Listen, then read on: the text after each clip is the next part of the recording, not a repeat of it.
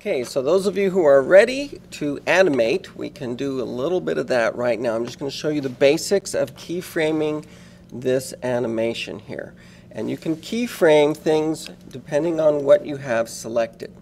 For example, I can take this light and select it, and I'm going to go over here to my animation, and you can see I'm at 0 seconds. So I'm going to go ahead and insert a keyframe for the location of that light. And then I'm going to go forward to 60 frames, which is 2 seconds. And I'm going to move the light to the other side of the rocket and see what happens. Once again, I have to insert a keyframe for the location. And then as I move and scrub back and forth on my timeline here, you can see the light moving. Now if I change my view to the camera, then when I do this, I can actually see the light moving, but the rocket is not. But that is going to play for me. There's the play button here, and you can kind of see the speed with which that is going to happen. Now it's not actually changing the lighting or anything because we're not rendering it out. We can stop it at any point to see what would it look like. Hit F12. There's the light over there.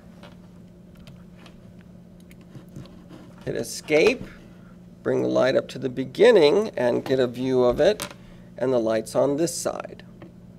So we'll move the light, and now let's move the rocket. So let me move a little bit over here, and I'm going to right click on the rocket. Notice that only one part of it has been selected. This is where things get a little strange. And if I move it up, you can see, oh, there was a piece down there that was not actually attached.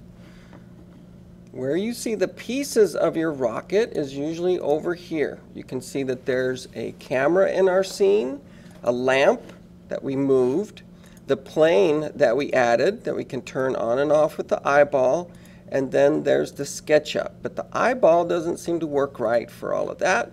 But you can see under SketchUp, we've got these different groups.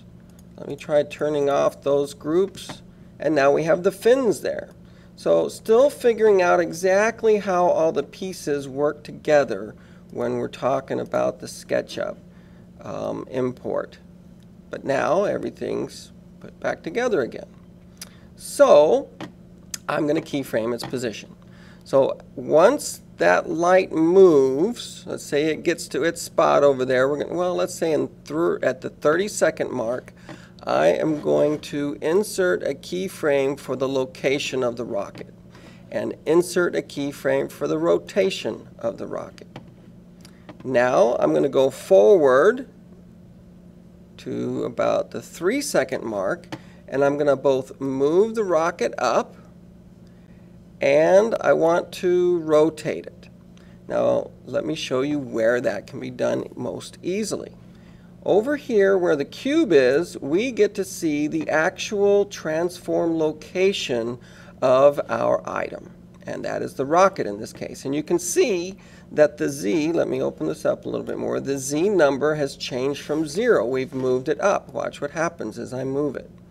So you can be very precise. If you want it to move up exactly 5 Blender units, then it can do that. The other thing that I'm going to do is I'm going to, let's see, did I insert a keyframe back there? I may not have. Let's see what happens when I move. Yep, it didn't insert a keyframe. So let me go back. Let me hit F12 here and see. Oh, it's up just a little bit. I wonder if I move that back down to 0 and do another render. I don't know. It's a little confusing. Let's go back to the beginning. Let's see right there. We've set a keyframe for its location and rotation. So let's go down to the 3-second mark. I'm going to escape out of the render. And I'm going to go up. And I'm also going to change the rotation here and spin it around a little bit. Now that means I have to come over here now and insert a location keyframe and a rotation keyframe. And now I can see it animating. So the light's going to move, and then it moves up and out of the shot. Now, at any point here, I can hit F12 and get a little render and see what that's going to look like. But if we want to make an animation, it's a whole nother story. Let's go ahead and show you how to do that. So let's say we've got 3 seconds of video. When we go over here to the render, we're going to tell it right here that we're only going to render 90 frames. We don't want all those extra frames of nothing happening. A few other things to look at. This is the resolution of the images, but it's set to 50%. So you can very quickly do a low resolution quick version or move it all the way up for the final high def. We're going to do these at 50%.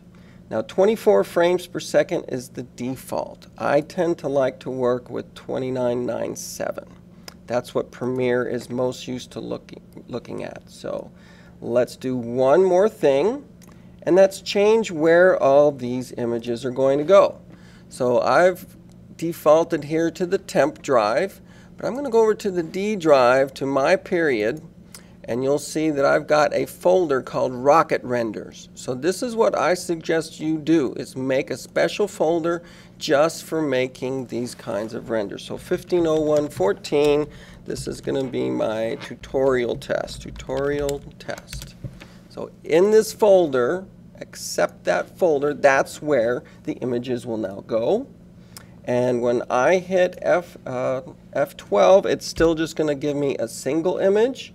But now I can click over here on render the animation once I escape. So let's take a look at the rendering. I don't see it. How do I render my animation? Right here, animation. So it's going to go through and render out these images. It's going to look a little funny because it's going to render mostly the stuff that it thinks is going to change, such as you can see here, the shadows and this area here, and leave the transparency pretty much alone. Now while it's doing that, I'm going to go and look in that folder and watch those being created. So I'm going to go to my D drive, 8th period folder, Rocket Renders Tutorial Test. And there they are, one by one being created, and we will then bring these into Premiere after setting our default image to 1 frame. Instead of 5 seconds, you don't want each one of these to last 5 seconds. 5 seconds would be 5 times 30, 150 of these frames would be necessary to make 5 seconds of video. It's kind of fun at this point to just do a preview, and you can use your right arrow and you can see that it's rotating. Oh, the light is moving, and then it takes off and starts rotating. You'll only be able to see the ones that had been done at the time. So as you can see, we are still going along to get to 90, but any one of these images can be previewed, and you can check out just what it's going to look like. So the shadow is now gone because the rocket has lifted up high enough. So the next tutorial will probably be how to string these together in Premiere and make an actual video out of them.